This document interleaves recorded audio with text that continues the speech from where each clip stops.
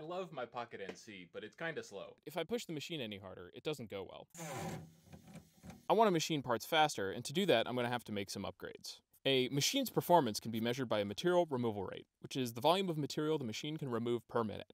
This rate is described by 3 machine settings: depth of cut, width of cut, and the feed rate. Together, they describe the volume of a box that has been removed. The first question is why? Why can't I just increase one of those parameters? The problem is with the stiffness of the machine. If I increase any of those parameters, the machine begins to struggle to make the cut. When a machine is taking a cut, it's not just a golden cylinder of destruction. There's a spinning blade that repeatedly hits the material. This generates a force, which is trying to push the end mill and the workpiece away from each other. Assuming both of them are rigidly held, the pressure will continue to build until the material yields and a chip is peeled away from the material. In reality, both the machine and the workpiece are not perfectly rigid, and both move a little bit as the force builds up. Before a chip is peeled away, the end mill and workpiece start to bend away from each other. Then, the next time the blade comes around, there's an even bigger chunk of material to remove, which requires even larger forces. This has a positive feedback loop, meaning the problem only gets worse over time until something breaks or the operator stops it.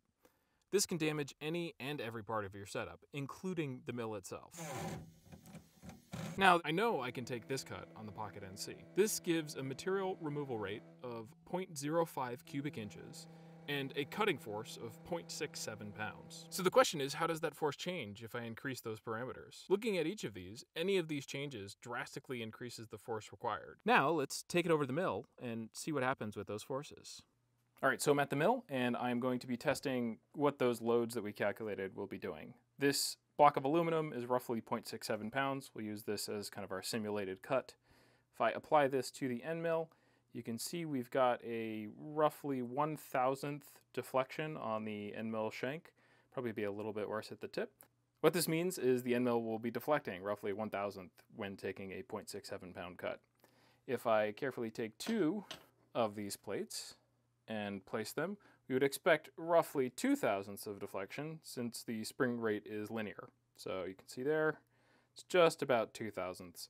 And what this means is if we try to take a cut that is roughly 1.3 pounds of force, the deflection is 2,000ths, which is coincidentally the chip load, which means we'd be anywhere from barely cutting the material to a 4,000ths chip load. And that wild variation is actually what typically causes chatter. Now, I could be conservative and just take cuts that are light enough for the machine, but that quickly gets boring when looking at 12+ hour machine times. Now, there isn't really an easy way of making the machine more rigid, but there still are a few parameters I can adjust.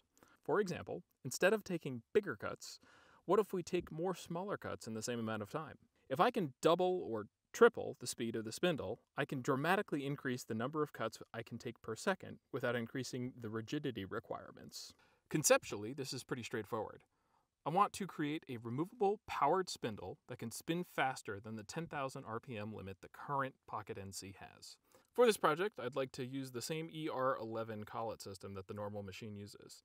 This would allow me to use the tools I have already purchased for the machine. Also, I'd like the system to be the same length as the extended tool holders. This would allow me to use the tool setter. I don't want to permanently modify the machine.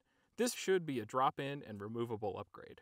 To capture the back of the standard tooling system that Pocket NC has made, I'll 3D scan one of my existing tool holders and bring that into CAD. Now with those parts and this rough sketch, I'll jump into CAD and whip up a prototype design. All right, so after a little bit of CAD modeling, this is what I came up with. This is the spindle speeder. It pops into the normal spindle attachment method using screws just like a normal tool holder. Go into the more complex model. This is the final assembly. So we've got the spindle cartridge down here. There's kind of some connecting bits, a top hat, the motor itself, motor mount, J-section pulley, and then the actual spindle itself. The motor generates, torque and spins, which is transmitted through this J-belt into this pulley. This pulley is coupled to the spindle, and the spindle is supported by a handful of bearings. That spinning motion and that torque, especially when it's engaged in material, needs to go it needs to be transmitted into the body of the Pocket NC. Otherwise, this whole thing would try to just spin around. So that's what these connection pieces are. They hold the spindle cartridge and prevent it from rotating, and that force is resolved into the housing of the Pocket NC. The motor mount is adjustable. Screw goes in here, and you can kind of push it up to generate tension on the J-belt. If I go into the spindle speeder assembly and do a cross-section,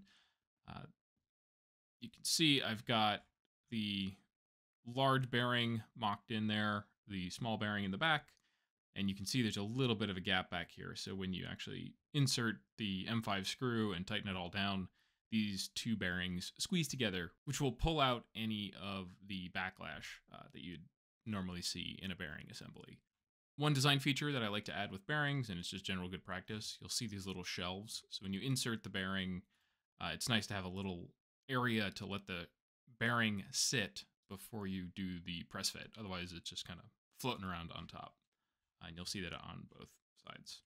And that's the design for the spindle speeder. I'm going to make most of the components on my Pocket NC. First up is going to be these pulleys.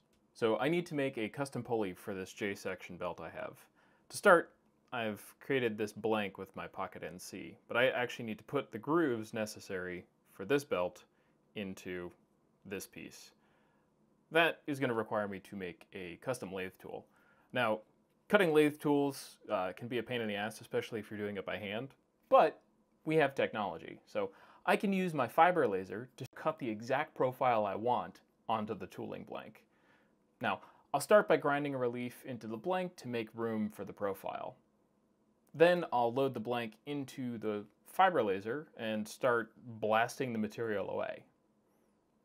Once I'm done, I've got a nice clean profile, which took about 5 minutes, which is way faster than I could have done by hand. Cutting a pulley with this custom tool really simplifies the process and ensures a good fit with the belt.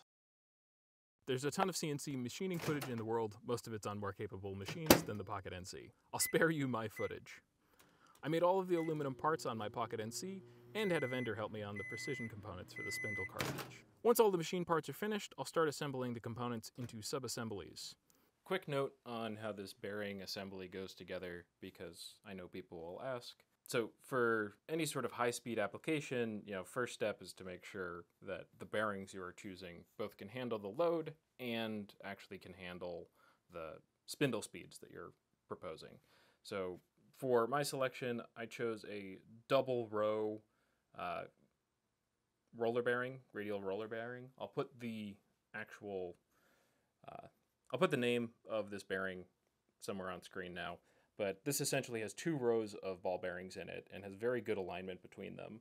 There's very little backlash, and for this specific bearing, the limiting speed, which is kind of the maximum speed you'd ever want to spin it, is 25,000 RPM, which is more than double the spindle speed of the current Pocket NC, which is good.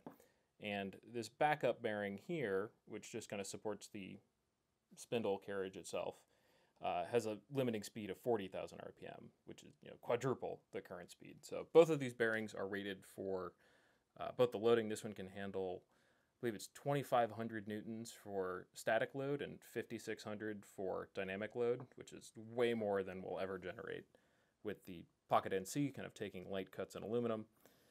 And the way this guy works is I've designed this bearing carrier in here and this ER16 adapter. So this basically goes in this guy, this goes on the back. This double row bearing is going to take all of the loads, or the majority of the loads, during the machining operation. This guy is to just prevent this from kind of whipping around in the back when it's spinning very quickly. So to put this together, to actually transmit power to the spindle, I need this J pulley section, which I believe you've probably watched me make at this point. This guy has little flats in it, which actually transmit the torque. So this slides on and just kind of press fits together. I then slide on this wave spring, which adds some preload to the bearings. They're often called bearing springs. This guy slides on here. It's a pretty tight fit.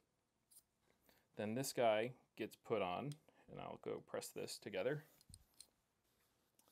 So this guy is on, and then same thing, this bearing goes just to, this tiny bearing goes on the back just to support that back a little bit more. All right, and once that's all done, there's a screw that goes in the back, and that pulls the whole assembly together, and that makes sure that the bearings are properly preloaded, and really it just reduces the overall play and make sure that there's little to no backlash in the system. Once that's all tightened together, this guy spins nice and freely, and then this is just a standard connection.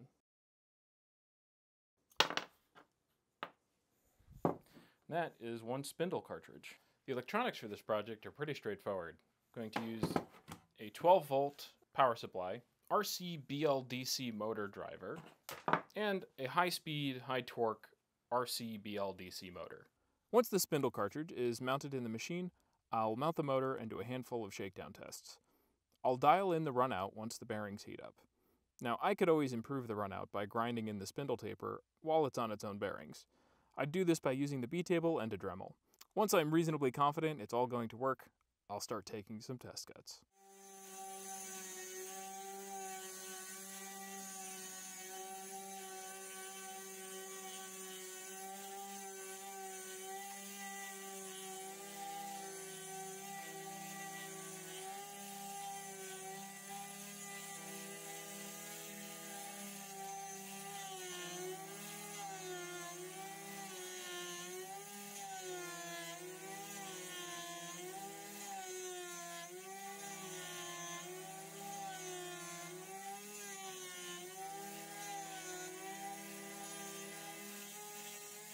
Now, I would call that a success. Pocket NC does sell a variant that goes up to 50,000 RPM, but it's almost double the price.